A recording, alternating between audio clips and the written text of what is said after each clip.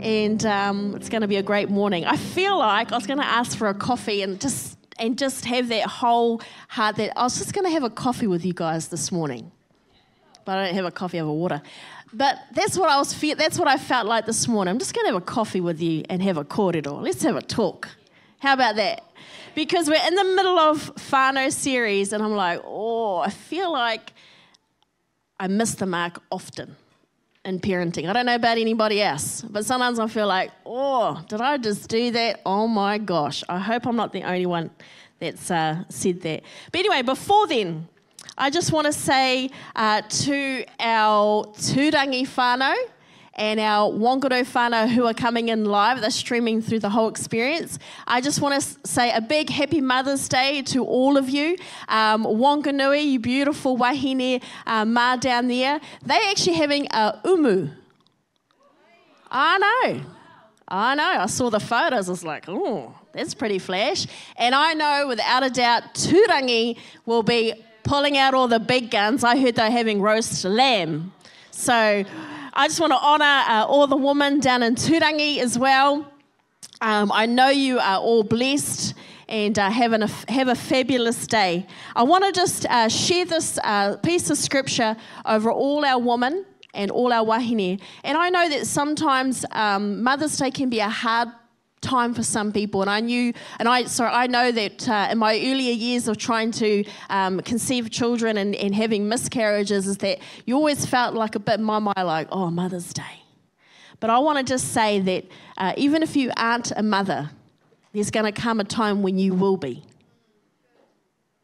Even our spiritual mums, even our mums that end up being the most huge blessing to children that are adopted into their life. Amen. But I want to just release this over our whanganui, whānau, tūrangi, Tito in the house. Taihape have Veronica preaching down there. Who knows what they're having for lunch? Probably some pasta from my father.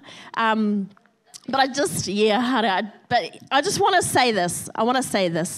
Ma ihoa koe e manaki, mana koe e tiaki. Ma ihoa e mea kia tiaho tōna mata kia koe. Mana ano hoki koe e atawhai. Ma ihoa tōna kanohi e whakara kia koe. Mana ano e tuku te rangimarie kia koe. The Lord bless you and keep you. The Lord make his face shine upon you and be gracious to you. The Lord lift up his countenance upon you and give you peace. Numbers 6:24-26. We need to be reminded of that. We need to be reminded that the Lord has us. That we are. He is pleased with us. Some of us are too hard on ourselves. Some of us beat ourselves up when we get things wrong. Well, I'm here to say you're going to get it wrong. So the quicker you get over it, the quicker you have a kōrero with God, the quicker you have a kōrero and talk to your kids, the better. I apologized to Zeke twice this week. Our son that is non-verbal. I apologized to him twice this week because I got it wrong. And you're going to get it wrong. I'll tell you a little story. A little while ago, I was getting my hair done, and one of the girls, it was so cool. It was such a cool question, and I'm glad she could ask, but I won't. She goes, "Do you ever lose your with the kids? Do I ever lose my crap with the kids?" And the way she said, I just cracked up laughing. I was like, yeah. I do. I ain't perfect. There have been times when I've actually just lost it. But the losing it has sort of calmed down a bit. It's not a 10 anymore. It's probably more like 6.5. My family might think a bit different because Sam's wrote down one of her qualities, 5 qualities for her mum. I don't know if that was shared, is that I'm dramatic. Any other dramatic mums in the house? But she put that as a quality. I'm like, Thanks, Bubba. I'm dramatic. But, you know, it happens. You know, and James, he's funny. He's so good, eh? He sees me losing, throwing my toys, and he just sits there, and then I go and do what I need to do, and then I come back, and I'm like, oh, man, that was so bad. I just went ahead and apologised to Zeke, and he just laughs. But I'm glad he lets me process it. Because the Holy Spirit, when you're in connection and relationship with Holy Spirit, He will pull you up just like that. And you have a choice to either listen then and there or go the long road, take the highway, and end up having to sort yourself out way down the track. But if you can deal to it then and there, it saves the pain. Anyway, so we're in a series, Whanau series, and James last week spoke about the commitments that you make as a parent. And there's 12 of them, and he did 6. And I just want to say that it's not just for parenting, it's for life. It's for people that you lead, people that you're an influence in your community. One of our team wrote up, who I know is not a parent, wrote how one of the values really helped them to shape how they were going to work with their team. So these are principles that aren't just for parenting, not just for that, but for life. And so last week, James spoke about our mistake and then our commitment. But he spoke about, I'm just going to briefly talk about the first 6, is that projecting our lives onto our kids is a mistake that we do. But our commitment is to live a life that examples God's way. Number 2, our mistake is we are inconsistent, but our commitment is be consistent in our lives and how we parent and lead. Our third mistake is we won't let our kids struggle, and our commitment was to prepare our kids to be resilient. Our fourth mistake is we value removing all pain. And our commitment was to guide their response through the pain. Number 5, our mistake is we do it for them. It's not just parenting, it's even when you're leading and you're training a team and you've got your work colleagues. But our commitment is be the consultant and not the contractor. Number 6, the mistake was we prepare their path, but our commitment is to prepare them for their path. Those were the commitments last week. And so if you missed it, you can go on our YouTube channel and go back and watch them. But today I'm going to talk about the other 6. And as I've been going through this, I've been having my own internal giggles, because I could just see so many times I'm like, oh, I don't do that. But not just in parenting, even in leadership sometimes, where you're still trying to do everything for them. You're trying to still make the path, or you're trying to still have too much control, in other words. Right? Cool. So, mistake number 7. We won't let our kids fail. We won't let them fail. We don't want our kids to fail at anything. Academics, sports, relationships, dance recitals, or music. We won't let them. However, what happens is, if along the way we remove that possibility of failure, they realize that they are in a foolproof world, that they'll never fail. But we know that there are things that happen when we fail through things. And I said fail through them, not fail and... So, however, if along the way we remove the possibility of failure, they realize they are in a foolproof world. What happens is, 1, it prepares them for a world not like the one they will work in as an adult. Number 2, it reduces their motivation to succeed. They lose their ambition to excel. They won't have the motivation to try something because we remove the opportunity for failure. Because who knows that when we fail, that we can learn from those things, that we can grow, that we can strengthen, that we can build a capacity to move forward. If all we ever did was allow our kids to win at everything, they'd lose their motivation to even want to try anything else because there's been no stretch. If life was so easy, there'll be no stretch for any of us. We'd be so comfortable. We've got to push ourselves. Amen? As parents, we confuse hurt with harm. We all get hurt feelings, but it doesn't harm. Like, we've got to talk them through it. I'm talking about like that physical harm. Like, we get it all muddled up.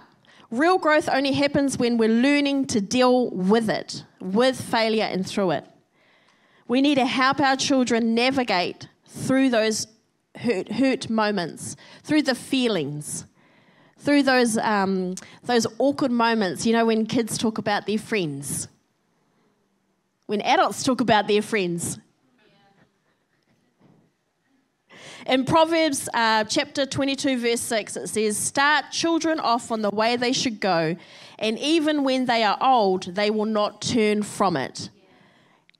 Great opportunity to start them off, to realign.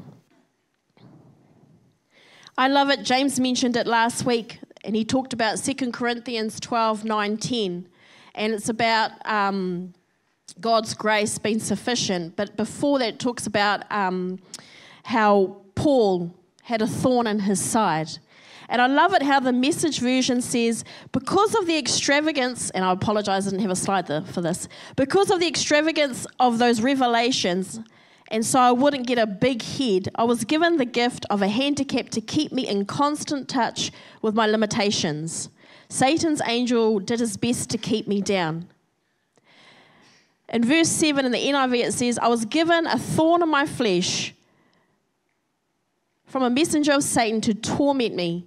I pleaded 3 times for the Lord to take it away. But he said to me in verse 9, 'My grace is sufficient for you, for my power is made perfect in my weakness. Therefore I will boast all the more gladly about my weaknesses, so that Christ's power may rest on me.'" In verse 10, "That is why for Christ's sake I delight in my weaknesses, in insults, in hardships, in persecutions, in difficulties. For when I am weak, then I am strong." If we can't teach our children or help navigate someone that we're close to, that when they fail, when they experience these things, that in their weakness, they will be strong. God will strengthen them. Not you, but God. Not your grace, but His. His grace is sufficient for you, for my power is made perfect in weakness. It's really, really important. It's actually that important that even in the Message, it talked about so that Paul wouldn't get a big head because he's all that. You know, sometimes if we don't allow our kids to fail, their head might start to expand. And they think they're all that. We've seen it. We could probably think of somebody straight away off the bat in our family, in a close circle, or a friend. I mean, you could name somebody that they think they're all that. But when we go through these hard moments, this is an opportunity to learn how to fail forward. So our commitment is permit them to try new things even if they fail. That is our commitment to our children. That is our commitment to those around us. Allow them to try new things. Don't restrict. Don't project, like James talked about last week, like what you're going through that's going to stop them from trying something new. Your fear or your insecurity. Here are some tips. Talk through with them what's been happening. Like, talk it through with them. Help them to work through their hurt, which over time will build a resilient kid. which over time will build a resilient friend.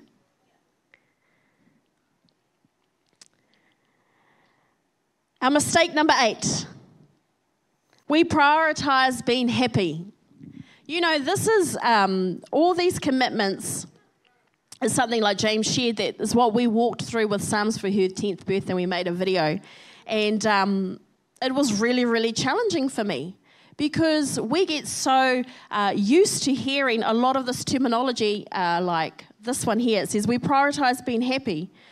A lot of the statements that we hear often are, you won't be happy if you do that. It doesn't make me happy when you talk like that. Stop your attitude and just be happy. Are you sure he's the right one? Are you happy? And we put such an emphasis and a priority on being happy. And when I read this, I was going, oh, that's confusing in my brain. But as I started to read the devotion and to study more, I was like, oh, I get it. I get it. We say many things that lead our children to believe that happiness is the ultimate goal. If it's everywhere, it's in culture, it's in school, it's in friends, the happily ever after story.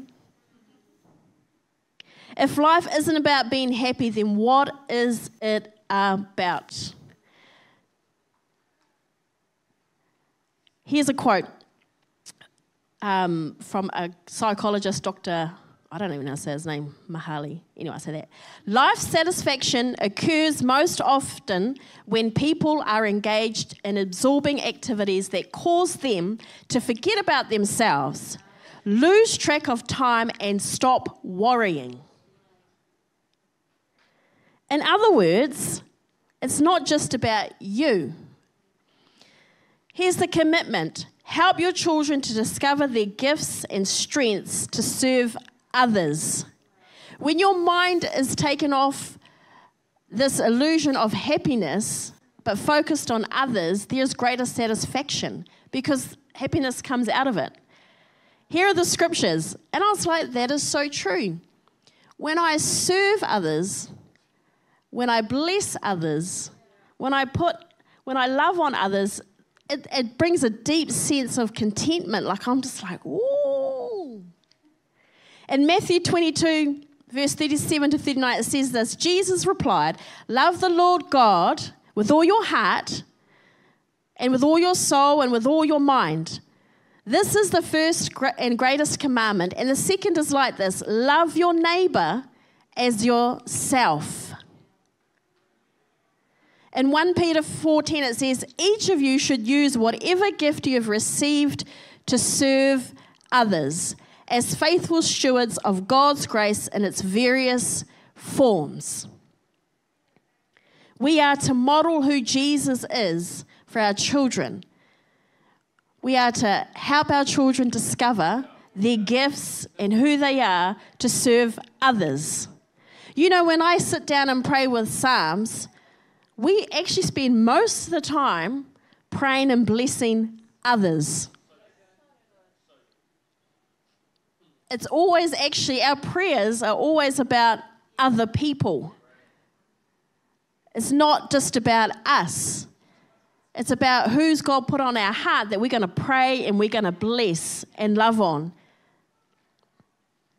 In John 13:12 to 14, it says, when he had finished washing their feet, he put on his clothes and returned to his place. Do you understand that what I have done for you? He asked them. You call me teacher and Lord, and rightly so, for that is what I am. Now that I, your Lord and teacher, have washed your feet, you also should wash one another's feet. If it was good enough for Jesus to wash their feet, it is good enough for us to wash other people's feet. Our job is to role model who Jesus was. When it wasn't about himself, it was about others, and that's where true life satisfaction came from. If you haven't tried it, try it this week. Use your gift. Use what's your passion and serve someone else, and then tell me, how did you feel? What happened for you? There are heaps of cool stories of people that just, those ones that love to give gifts. I actually love giving people gifts. I just want to see them open it up. It just makes my day. When I go shopping, I went shopping the other day for Mother's Day, for the mothers. I had all these people's names running through my head. Oh, I should buy that for Charity. I should buy that for Alicia. I should buy that for... I'm like, I just getting excited. I wanted to buy all these things. But I didn't have a budget. So aroha mai, I didn't have a budget. But I just wanted to... all I could think of all these people I could buy for. And I just wanted to do it. But I controlled my impulses. Stick to the budget. Another message. But our job is to help our children discover, because that's where they're going to find their happiness from. Because feelings come and go, but when you act outside of your emotions and you serve someone, something does happen in the inside of us. Amen? So if we can teach our children to serve others, what a great tool for their life to set them up. I feel like it's all rolling in with the giving message and everything, It's just so beautiful. Mistake number 9. We remove the consequences. Honestly, when I was preparing this message, I'm like, man, this is me, this is me, this is me. I hope someone else is thinking the same. Yeah. This is a description of consequences. Your head is pounding. You're trying to get something done, so you take a pain reliever. The next day, it happens again. It's a busy week, so you pop another. You notice some minor congestion the next day and a worsening headache. Instead of resting, you take another. We ignore symptoms in life, and over time, we create a temporary ease by removing the consequences of being sick. We actually increase our long-term suffering. Get that all in there. Think about that. If you do this, this is the benefit. If you do that, this is the consequence. And you allow our decisions to play out. This will help our children. Don't remove the consequences when things happen. Same for leadership. Same for your employees. Don't remove the consequences. Follow through. Follow through with them. It may be painful to watch. It may hurt a little bit. It may be very inconvenient. You may even feel sorry. Little story. I say to my daughter every time, Baba, if you eat all your Pringles in the first couple of days, darling, the consequence is you won't have any snacks for morning tea for school for the rest of the week because Mum shops once a week. Yes, Mum. It is so hard to not go out and replace them when she eats them. It is really hard, eh? Hey, mums. You're like, oh, she ate them all. Go and buy some more. I'm like, oh. Well, there's some pretty hardcore mums in here. Or there's a scenario where your children, you give them boundaries for the iPad, right? You say, you can have the iPad, but these are the things that we've decided as a family for a value that we are not going to watch. You know what will happen. There's a consequence if you do watch these things. And my daughter's actually barred off her iPad currently. And sometimes the easiest thing when you're busy and you got visitors, just quickly go get the iPad. But this week, all week, I'm like, oh, you're not allowed on the iPad. That's right. Okay, so let me think about that. What's going to happen? For a whole week, she's like, when am I allowed my iPad? When am I allowed my iPad? Now, she doesn't even ask for her iPad because she understood that there was a value in our home and there is a consequence and we're following through with it. Our commitment to our children is to teach your children the consequences of their choices. Teach them about them. Here are some tips. Less rules and more equations. You're like, what's that? I'm like, yeah, I'm learning too. Less rules and more equations. if this is what you do, this is what happens, your choice kind of scenario. Ask me next week if I keep topping up the Pringles, okay? Follow through with the equations. The sooner we face them, the smaller they are, the consequences. If we deal with things straight away, they don't get so big, like the headache. And I love this. Parent for the long term, not the short term. It's very inconvenient when you're trying to parent and you know you've got to follow through and you're busy and you've got stuff to do. Things are happening, but we've got to follow through. It's the same in the workplace. You know there's this job that needs to be done, but you take your hands off because someone else has to do it. They've got to do it, and if they don't do it, there's a consequence, and you know eventually something else is going to happen. We've got to actually let it all play through. Otherwise, no one learns. No one discovers that, oh, I don't have the capacity for that. Oh, maybe I shouldn't be doing that. Let's give that to someone else. Oh, Mum, I know now that I shouldn't do that because that means I'm going to have nothing for lunch the next day. I'm like, oh, girl, you're getting it. Still ask me next week, though. But we've got to follow through, and we've got to teach them there is a consequence. If you're going to spend all your pocket money on lollies, the consequence is you forego the potential of buying your squishmallow. This is real stuff, guys. Squishmallow is on the I want to buy list, or the uri. So if you're going to spend all your pocket money on one thing, if you're not allocating anything towards your wish list, you're going to forego the uri for winter. You'll probably end up with it in summer. But this is what happens in real life. We want to teach them about consequences. Same as adults. This isn't just a parent message. But here's a prayer for us. Father, are there any consequences or areas I need discipline in that I'm putting off in my own life? Will you point out ways I can parent the way you are parenting me? When you start asking God questions like that, be prepared for the answer.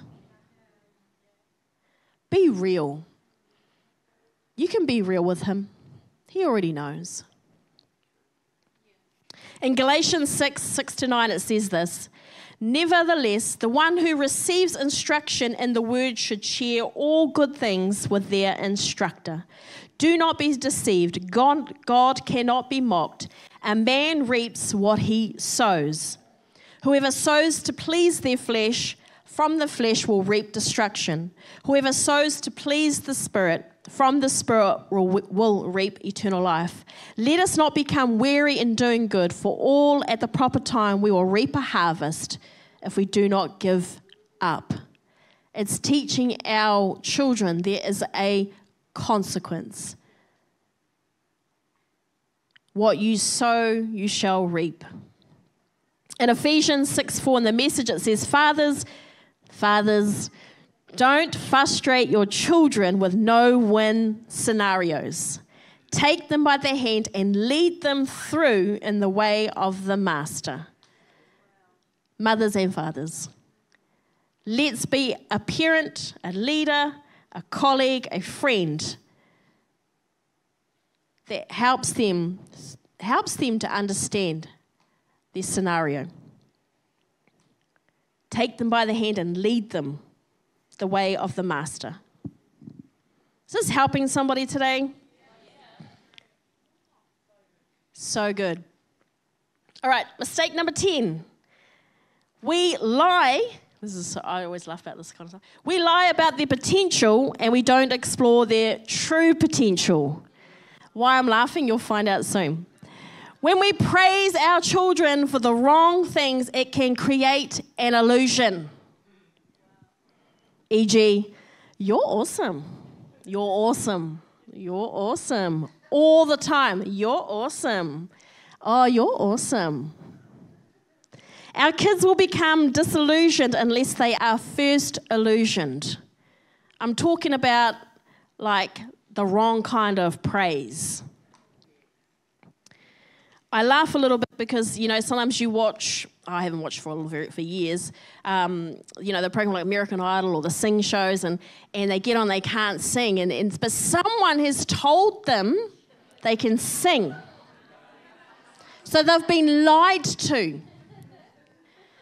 And it's actually quite like, oh, that's not good. But I bet you they have a gifting in some other part and area of their life that needed the encouragement to be nurtured and brought through, but someone decided to lie about their potential in singing. So in our household, if you're flat, you're flat. You ain't awesome and you ain't amazing. Oh, that's off. Wrong harmony. There's no lying when it comes to singing in our house. I don't know why we do it. We lie about their potential. Everybody in our house knows that Psalms is not a sports person. She is not a touch player. We've tried, the coach, and I'm the manager, and we go to touch, we commit as a family, and she's on the field, and she's like, and James like, just turn around, Bubba, the ball. And me and James are like touch players. We love sports. And then after the season, he's like, Bubba, you don't play touch. Oh, Dad. Don't sign us up again. Let's just be real and save the pain. She's not going to be on the rugby field, the touch field, the netball court. She's going to be in art class where the heat pumps are. No Saturday sport. But this is what happens. We go around lying about their potential. That is a mistake we do.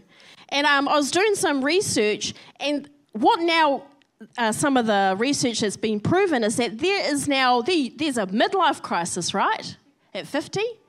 Now, all of a sudden, there is a quarter-life crisis.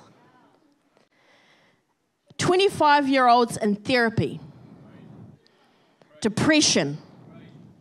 Things are going on in their world. Things are happening. They're in therapy for depression. Maybe they didn't have the right spouse, or that hasn't happened for them. They haven't made their first $1 million in the first quarter of their life. They're not getting the jobs that they want. I want to be CEO at 25. They have such high expectations that they're going to achieve and reach all their milestones that they have not been gifted in.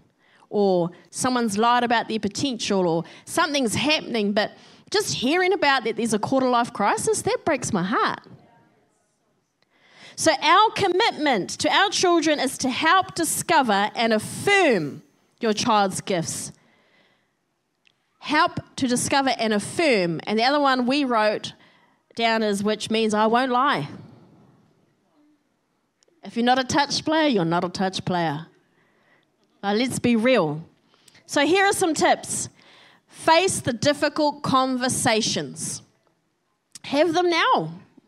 Even your colleagues, sometimes if they ask for permission to be real. Do I have permission to speak honestly? And it's all with the attitude of the heart, like check what's going on in here. If you're saying something because it's going to make you feel good, then that's the wrong motive. But if you're saying something to help them navigate through something that they're doing, to bless them, to honour them, then that's different again. Tip number 2, genuinely and sincerely praise your children. And I'm going to give you some examples later on. Which means I won't praise wrong things or carelessly. I'm going to praise them differently. And here's a table that we're going to put up. I think I'll put it up. And this is what happens in the first 5 years at home. We tell them, you are loved, you are safe, you are valuable, you are uniquely gifted, and you are supported. In the first 5 years. In the last 5 years, we say life is difficult, you are not in control, you are not that important, your life is not about you, and you're going to die one day and leave a legacy.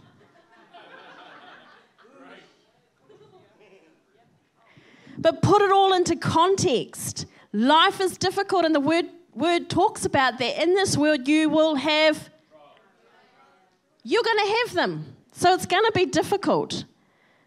God is in control. God is a part of their journey. And sometimes we get so self-absorbed that it's all about us, but it's not. And that's that whole thing of teaching them to serve others. Otherwise, we always think it's us. And that you're going to die one day and leave a legacy. Everything we do in life is about leaving a legacy. And not creating fear around one day you're going to die. We say to our girl, oh, if there was a volcano eruption and Taupo erupted, where are we going to drive to, Bubba? Nowhere, Mum, we'll be all in heaven. Oh, okay. Like, have those open conversations. In Ephesians 4:14-16, it says, then we will no longer be infants, tossed back and forth by the waves, and blown here and there by every word of teaching, and by the cunning and craftiness of people in their deceitful scheming. Verse 15, instead, speaking the truth in love, we will grow to become in every respect the mature body of him who is the head, that is Christ. Verse 16, from him the whole body, joined and held together by every supporting ligament, grows and builds itself up in love, as each part does its work. I love the first part, that we would not be tossed back and forth and blown here and there. Every kind of teaching, and by the cunning and craftiness of people and their deceitful scheming. Whanau, let's not lie about their potential. Let's help them on their journey. As parents, as leaders, even if you're not a parent in here now, you're still part of the village that connects with all our children and all our tamariki. My expectation would be if you saw something out of character for my daughter, my expectation is that you should be able to go, excuse me, Psalms, and have a kōrero. That's okay, because we're a village, a whānau, helping to bring up our children together. Don't come and tell me next week, oh, I saw Psalms, and I'll be like, well, did you see it? Did you talk to her? In love, of course. Don't have a high tone. Don't shout. She'll run away. But 11, our mistake number 11, here we go. We give them what they should earn. Sometimes we feel as parents we should be giving everything that they want. Anybody feel like that? We start to produce teenagers, young adults that start to feel entitled for things because it's always been given to them. And when I think about something like, oh, I should probably stop doing that. You know, sometimes as parents, kids lose their new shoes in the first week. And you're like, I can't send them off without any more shoes. I'll go and buy some new ones. Now, for me, like my daughter lost her jersey, I'm like, I'm not buying another one. You can go to Lost Property every day and try and look for it, and I'm not buying another one. Because there ends up being no value, and they just feel entitled that it's just everything's going to get replaced if something happens. Do you know what I'm saying? Yeah? Paul writes to the Thessalonica church to address some issues he noticed. Great English. Including misunderstanding of Christ's return. There were some Christians who actually quit their jobs to prepare for it. Paul sharply addressed this specific issue in 2 Thessalonians 3 and 6 to 11. If anyone is not willing to work, let him not eat. He follows up by pointing out that the same people who are not working are getting mixed up in the wrong business.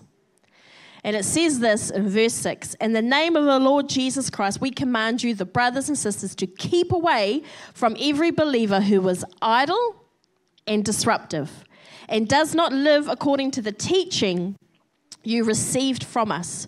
For you yourselves know you ought to follow our example. We were not idle when we were with you. In verse 8, nor did we eat anyone's food without paying for it. On the contrary, we worked night and day, laboring and toiling, so that we would not be a burden to any of you. Verse 9, we did this not because we do not have the right to such help, but in order to offer ourselves as a model for you to imitate. Verse 10, for even when we were with you, we gave you this rule: the one who is unwilling to work shall not eat. Verse 11, we hear that some among you are idle and disruptive. They are not busy, they are busybodies. How does this apply to my parenting? When we give our kids what they should earn, we remove from them the privilege of working for it. When we give our kids what they should earn, we remove from them the privilege of working for it. Working not only provides the benefits of earnings, but it also keeps us from going into dangerous territory, where that scripture talks about disruption, idleness, busybodies. And I thank my father wholeheartedly and my mother that from a very young age, I think like 12, I worked in the family restaurant business. Friday night shift, Saturday day, or a Saturday night shift, Sunday, or a Sunday night shift, where I had to work. There was no room for me to have idleness, to have disruption, and to be a busybody. I had the privilege of understanding what it was to earn something. I had the honor and the privilege to understand what delayed gratification is. Some of us have made it way too easy for our children. Some of us have made it way too easy for our work colleagues. Some of us just make it too easy. Our commitment to our children is to teach your kids the art of working and waiting. This is the art. Same with anybody that we're involved in. Here is a tip. Plan some age-appropriate ways that you could help your children learn the importance of work. You know, all these parenting tips take time, take commitment, take consistency. It can be the most convenient thing you have to do is to stop what you're doing and to follow through with your values. Everybody's busy. But I reckon we got to remove some of the noise and really hone in what God is saying about these commitments for our children. Because if we don't set them up, the world is going to set them up. If we don't instill what God wants to release into their lives, then the world is the one that's going to be training up our children, and they will be having a quarter-life crisis.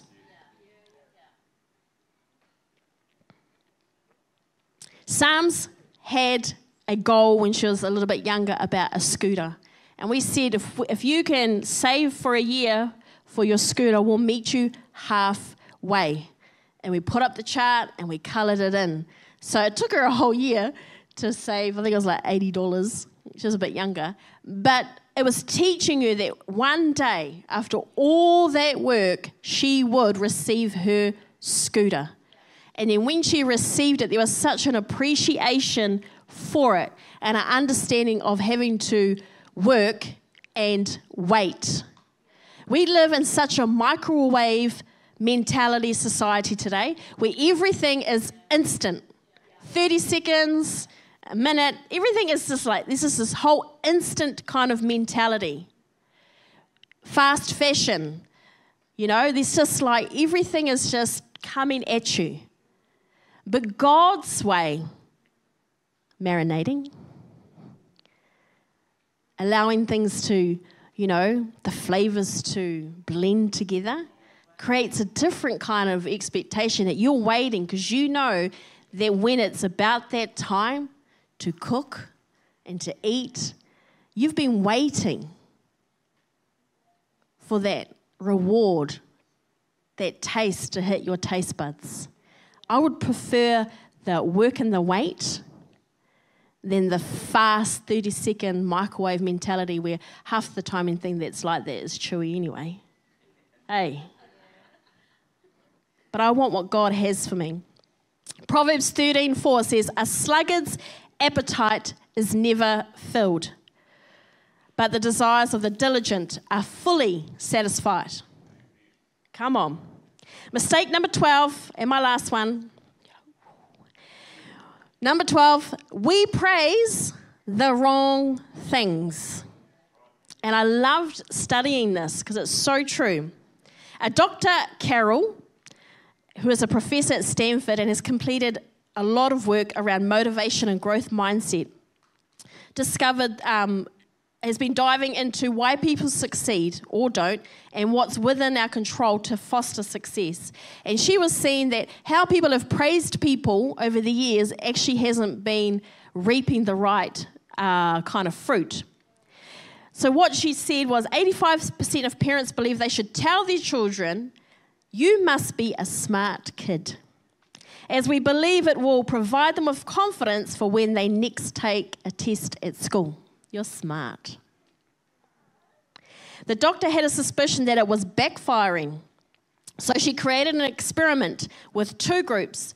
10-year-old children were split into two groups, completing the same test. We all know how powerful words are, right? So the first group, she said, you are smart. She affirmed their smarts. The second group, they said, you must have really tried hard. So they affirmed their effort when they took the test. From that, the first group, more failed in the first group than the second group. And the second test that they took, the test was 2 grades higher than the original. Almost all of them said that they didn't want to take the test. They didn't want to think that they didn't think they were smart enough to take the test because all the praise was honed in on you're smart. But the kids in the second group, they were affirmed by their efforts and they all took the test happily because they were affirmed by their efforts and not because they were smart. When they did the third test, the first group, 30% of them did way worse because they were continuously affirmed on their smarts and not their effort. When you affirm variables that are not of their control, you produce a fixed mindset. So our commitment is this: affirm variables within your child's control. And there's going to be a chart coming up. And I'm learning, because you know how sometimes you just say things and you're like, there's no depth to that. This is what we do as parents, and we can as anybody. We praise fixed features. You're beautiful, you know, that kind of thing. Your hair's pretty. We praise carelessly with no depth. Our praise doesn't match their performance. That's that whole thing about the potential thing too, eh? But here is a praise correction. When we praise fixed features, instead we should praise what's in their control. So now I'm starting to think about what I'm praising Psalms for. Instead of like, oh, you're a good girl. Psalms, I just want to praise you for how you just did all that without me even asking you. And thank you for being so helpful. And like, there's just certain things that she's starting to do now because the praise is different, right? When we praise carelessly, instead we should be genuine and sincerely interested. Now this is going to take some time out of your day. This is going to take engagement. And you can do this with your work colleagues too, eh? Like when you learn how to praise your colleagues, it just shifts the dynamics in the office. You know, it's not just flippant, oh, you're awesome, cool top. Like you start to go a little bit deeper than that. Hey, I really love the response that you formulated in that email to our stakeholders. It really taught me something about how I can engage with them as well. Our praise doesn't match the performance. Instead, our praise should all add up. And I've been practicing this intentionally this week. Not just for my daughter, but for those that we lead and we influence. For those that I'm in the marketplace with and working with. Because it changes the response that you're going to get. And it helps them. It affirms them. This is all homework. It can get hard, eh? All right, here's a prayer. Holy Spirit, will you help me to see the unique strengths and virtues of my child? Will you nudge me daily to encourage them in meaningful ways? What a good prayer. And I ask that for anybody else that's in my sphere of influence. I want to be that person that praises genuinely, honestly. If I tell you your top's nice, it is. I do think more about you. But I want to be that person that just goes a little bit deeper. In Hebrews 3:13 it says this, but encourage one another daily as long as it is called today, so that none of you may be hardened by sin's deceitfulness. Encourage one another on a daily basis. Proverbs 12:25. Anxiety weighs down the heart, but a kind word cheers it up. When you get deflated, you just don't know the power of an encouraging word that's going to inflate you. So you think about people in your world that you see, your children. When you see them going off to school a bit deflated or a little bit concerned about something and you speak a word that's going to uplift them, it changes things. Hebrews 10:24, and let us consider how we may spur one another on toward love and good deeds. Powerful to think about the words that you speak. The words that you say have such heavy weight behind them. So here's a little recap, and then we're going to pray. Permit them to try new things even when they fail. Help our children to discover their gifts and strengths to serve others. Teach our children the consequences of their choices. Help discover and affirm your child's gifts. Teach your kids the art of working and waiting. Affirm variables within your child's control. These are the last 6 commitments. I really pray and hope that this has brought an encouragement to you. And I love what one of our teams said last week. I'm not a parent, but those commitments actually helped them navigate with one of their team. God's values and his principles are for all. And I want to be a parent that's going to value these commitments. They're on my fridge, by the way, because this was our promise, our commitment to Psalms for the next 3 years while she's 10. By the time she's 13, our heart is to continuously commit to her in these areas so that we can really, foundationally set her up for life. Because there's going to come a time you release them and you allow them to make their mistakes. You allow them to walk through their consequences. You allow them to fail. But our job is to just be on that journey with them. Why don't we stand this morning? Thank you, Turangi and Whanau, for coming in live. I pray that you were encouraged hugely.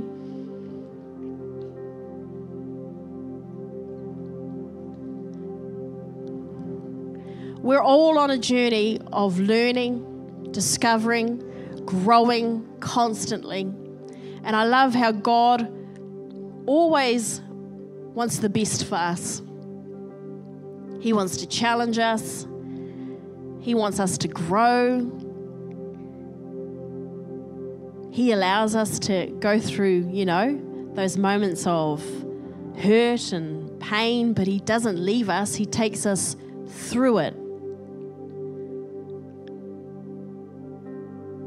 So be encouraged that whatever your children walk through, know that God is with you and for you. Whatever you're walking through, God is with you and for you.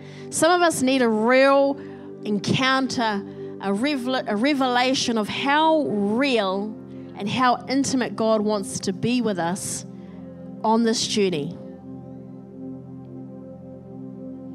Even knowing we're going to make mistakes and we're going to get it wrong. For those that aren't parents, our young ones, you have the opportunity to really take these on board. Start to implement them with your workmates or wherever you are. Be aware of them. Be conscious of them.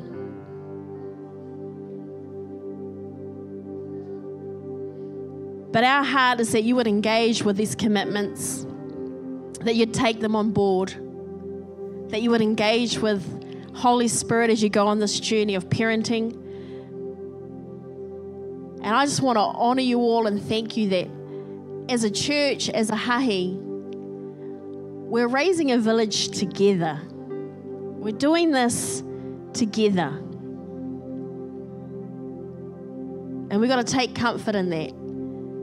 There will be people in this church that may influence my daughter in a way that I could never. And I'm going to honor them for that. There may be people in this church, in this hahi, that my daughter may want to run to talk to more than maybe me at some point in her life. And that's okay too. James shares about that. When he was a youth, he'd run to Brian and Lee's all the time. So when we have an open heart to what God values about these commitments, you're preparing for, you just don't know who's going to run to you. I think that's exciting. Coming into church this morning and Marley's just running at me. I'm like, girl, you're full of fire. She keeps me in check. I had her for lunch a couple of weeks ago and we were on a holiday, but Ezekiel and I stayed home and she was like, where were you? Why weren't you at church today? I was like, oh, how do I answer that? She was like, come on. I was like, that's so awesome. Keeping me in check. But I love it. There's like this village around this beautiful girl. And she knows it because when we come into the house, like she's greeting everybody like auntie, uncle. That's what it's about. So beautiful. Why don't we just pray? Let's close our eyes. Father, we just thank you for this morning. We thank you for this series, Lord God. These 12 commitments that we've spoke about last week and this week. Father, I thank you that you've taken us all on a journey together. Lord, that we're all a work in progress. That we're all developing and learning, growing together. And Lord, I know we're going to get it wrong. But I know just as quick as we get it wrong, it's going to be just as fast to get back on track. Father, I thank you that when we do get it wrong, you whisper gently and say, hey, let's just change the angle on that, or hey, let's apologize. I thank you for that, Lord. I thank you for this word. That it's not a word of condemnation, but it's a word that's just going to maybe demystify what parenting is actually about. That we are all custodians of our children. That they've been given to us for a moment, but they belong to you. Father, I thank you for every parent in this house, every parent in Turangi and Wanganui, and for those that are watching online. I just thank you that you breathe on us, Lord Father, afresh. Breathe on us afresh, just what we've been receiving over the last couple of weeks. We thank you, Father. We thank you, Lord, for what you are doing. And with our eyes still closed, and for those watching online, if there's anybody that's here today and maybe this is your first time into the house, maybe it's your first time watching online, and you are not in a relationship with God, and maybe you don't even know what it is to be in relationship with Him. But all He wants is for us to engage in with Him and acknowledge that He is not just a Savior, but He is a Lord. That there are things that we've done in our lives that have kept us separated from Him, but He wants us to be reconciled back to His heart. And it's as simple as saying, Lord, I want that. I want to be connected, my heart to yours, and go on a journey of faith with you. If you're here this morning and that's you, I want you to raise your hand, or if you're online, or if you're in Turangi or Whanau, just raise your hand and one of the team will see that and will come and pray with you. But if that's you this morning, just raise your hand today, and that would be awesome. He delights. Thank you, I see that hand. He delights. He delights in you. And even if you walked away and you chose a different path for a moment and you said, actually, I just want to come back to you, He still delights in you. He still delights. So, Father, we thank you for those that have acknowledged you and want to be connected back to you. We thank you, Father, that you would take them on that journey of learning and growing in their faith and in who they are. We thank you, Jesus. So if that's you, you put your hand up, one of the team will connect with you and one of the team will walk you through. Amen.